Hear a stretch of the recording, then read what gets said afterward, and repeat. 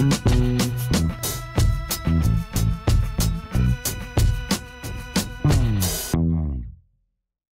the name of love, once more in the name of love.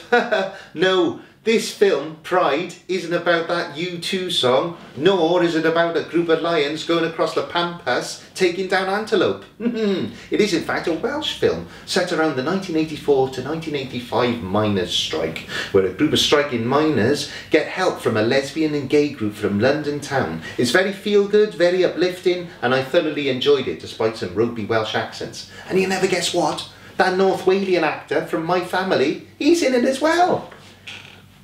I used to love My Family. I wish they still made it.